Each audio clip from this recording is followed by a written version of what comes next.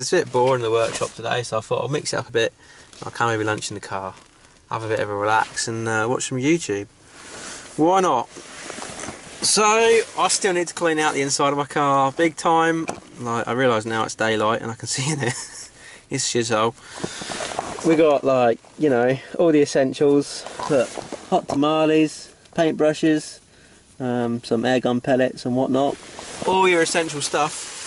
Right then lads, back on the gearbox. Just got a minute here, so I'm going to give it a quick go. Yeah, I did have a quick ask on the forum if anyone's got a Mark III 5th gear, just to give it a little whirl and just to see how, if it fits, you know, if it needs any modifications. Like for instance, if that's a bigger diameter, have you got to grind the case out or what? But I've got my puller. It's in the shed. I found it. I don't know if it's going to be big enough. Yeah, I don't know about that. That might just. We'll have to see. And yeah, if not, we'll have to make some longer straps. Just some bits of metal. I'm going to give you mate at work a quick shout as well, actually, because I need some U-bolts to finish off something that I'm doing. I'll let you know what that's all about in a minute. Because I've got to nip to town this afternoon to get some new number plates made and a trailer board. So I think you know what I'm talking about now, don't you? I'm going to put up a little build I've done. It's been in the process quite a while and I've not had time to edit all the videos because there's like 40 hours worth of video on it. But basically I've built a trailer.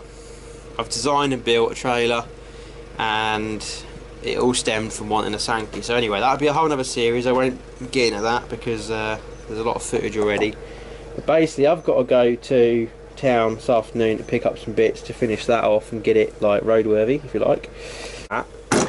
And I want to put some stiffer shocks on the front of my truck, and I was doing a lot of reading up, and people in Australia crack the top shock mounts. Obviously it's a big press thing welded up against the side of the chassis and it comes over.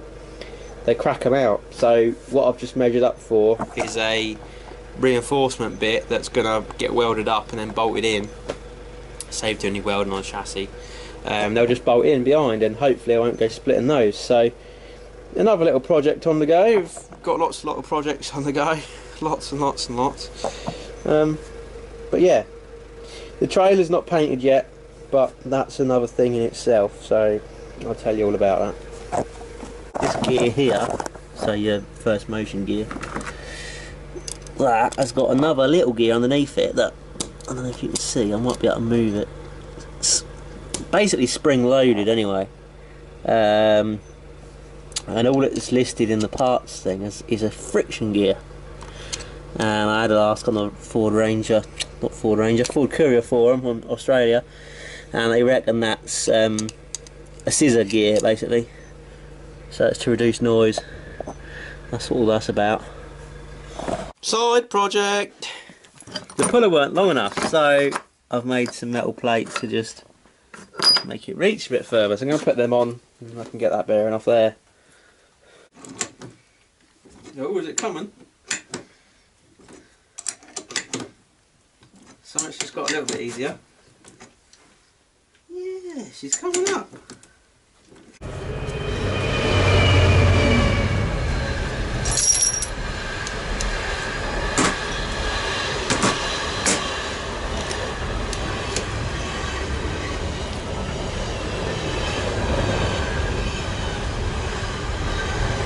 Smell that, it smells nice.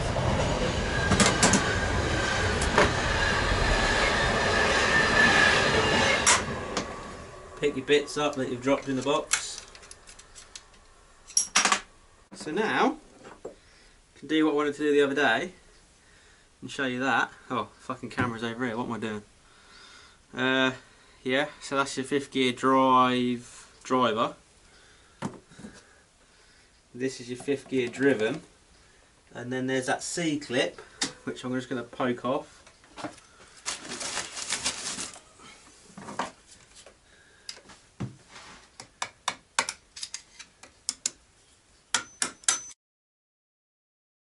Keyway here, I might be able to get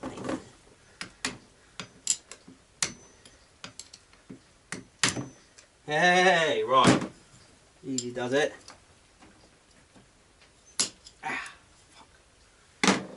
Yeah, they do ping a little bit. So, but remember, that's the bottom one.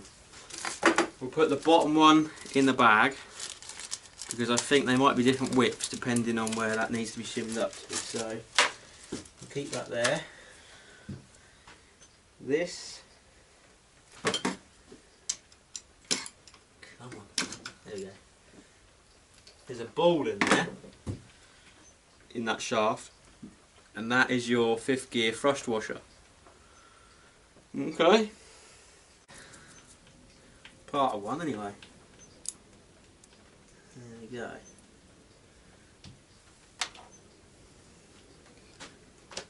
Put that up there. Put this in the bag so we don't lose that ball. That ball basically just stops this from spinning on the shaft, so it's not going to wear against that clip. 5th gear is going to wear against this rather than this spinning with it. Okay.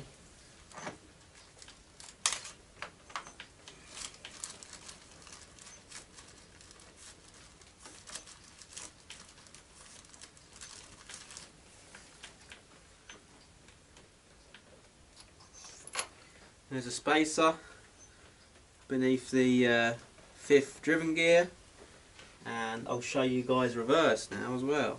Now we're in here.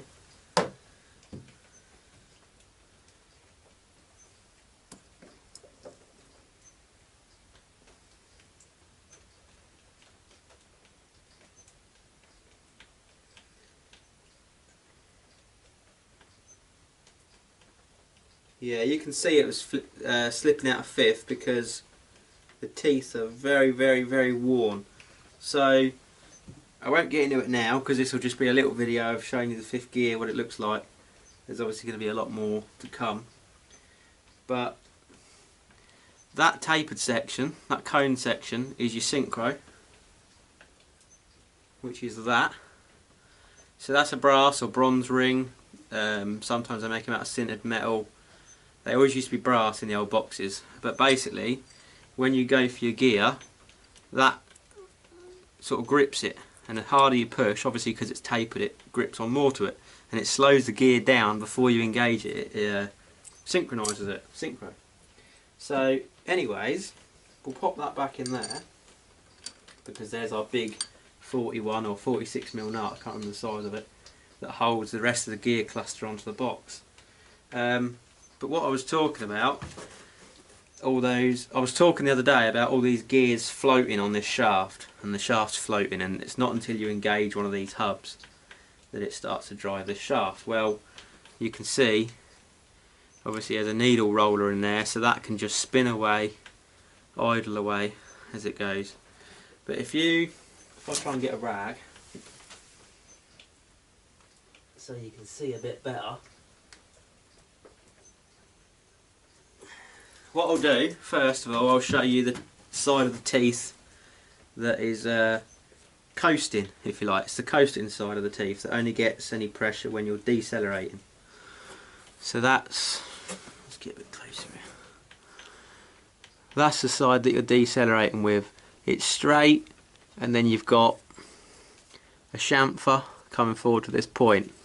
You can see at the front, like I was saying the other day, they're just a chamfer, just a tooth.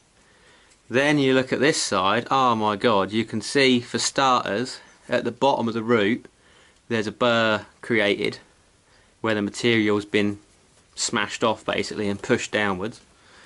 And then if you look at it from this angle, you can see the witness from the original straight side and how this is all tapered off, and then when it gets to the front it kind of falls away.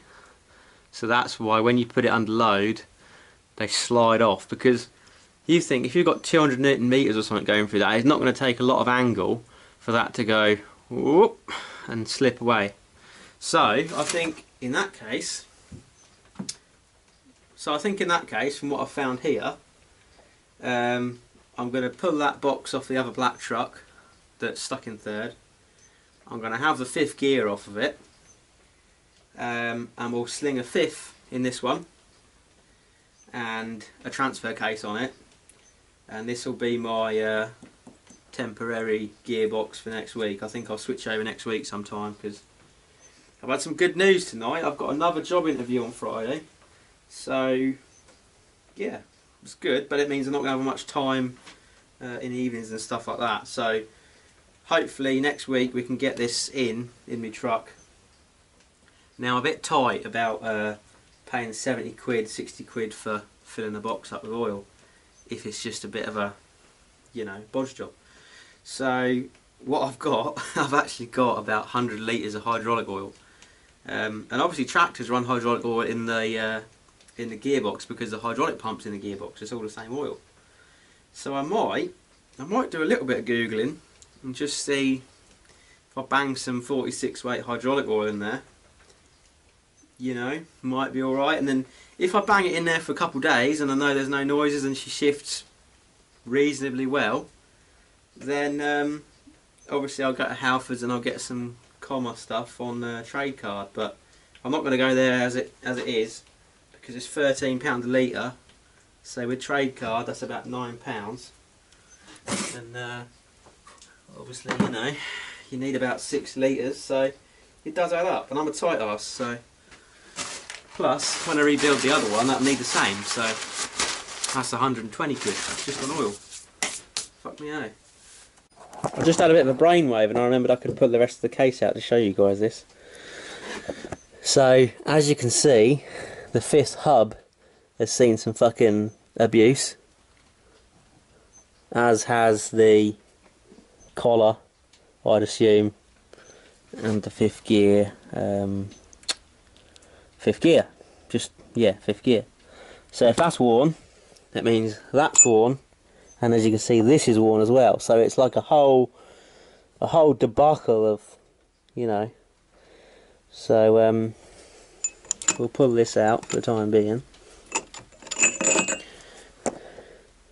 We might be able to do a bit of a dodge here and just flip it over and put that shitty side on reverse, but we'll have to see about that. We'll see on the workshop manual if there's an orientation on this. But yeah, that's potentially what we could do. You see where all these teeth are a bit mullered on one side? Yeah, you see that shiny spot that's kind of angling towards my thumb. So that's mullered, the front of that's mullered, and the top of these teeth are mullered. So that might be a bit of a go-to, just flip it over and put the shitty side on reverse, because you're never going to give it that much bang bang in reverse. There's another one of those keys, look, like I said, they just sit in here like that, keeps that collar from going too far, and when you slide that collar it also pushes that synchro ring, I'm guessing, and that's like that. But we'll get into that in more detail. That's obviously yeah, look, you see those 3 cutouts there. If that's in that pushes on that synchro ring, so as you shift it has to slide the synchro up first, and then, yeah. Like I say, I'm not a gearbox expert, I'm just a bit of an old boy, but I'll try and teach you what I can figure out. That's your reverse gear, by the way. Where's this other? There's one there, there's one there, there should be one down here somewhere. Another one of those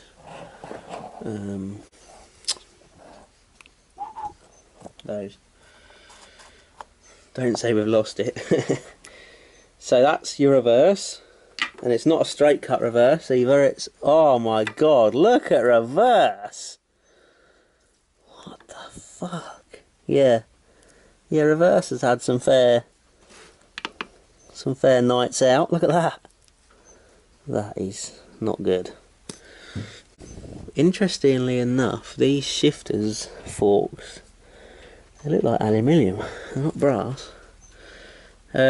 Like I say, that's our reverse, and that obviously goes a certain way, so we'll keep all that stack as one stack on there. As with anything really, just get it as you know, put it back as you found it. That reverse is rough, man.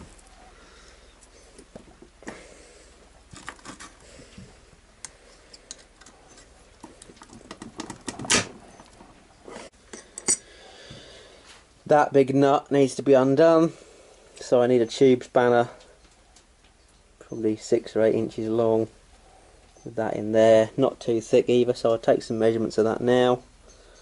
And yeah, that's what we're going to have to do. And then I'm guessing this plate here retains that back bearing, so that should just pop out. And then it'll just be a case of pulling it off the shaft, because the shafts are all going to be a good fit. So you might have to buy a nice 3-jaw puller and make some longer straps for it, I think. But yeah, should be doable. I'm wondering now if I can flip this over. Just put the shit side on reverse for the time being. But I don't know. If we got it apart, we might as well just switch the whole thing. We've got a spare gearbox, so there's no point dilly-dallying around. We've got a couple of spares. I'm not going to be like, oh, I want to keep that one for a rainy day. So look at that. Just a simple one, little project that I've done today. Weight plate for the trailer. Get up bright and early tomorrow because I got an early shift at work, and then afterwards I'm going for an interview at Ivor Circle. So we'll see how that goes. I don't think it's going to be much of an interview because the bloke rang me and he's like, when can you come? I said, oh, I can come Friday after work. I'm on half day, like early day. And he was like, yeah, that's cool. I said, I'll be in my work clothes. That's right. So we'll see what that's like. But that's for a crankshaft grinder. So that should be pretty interesting, but we're going to see what it's all about.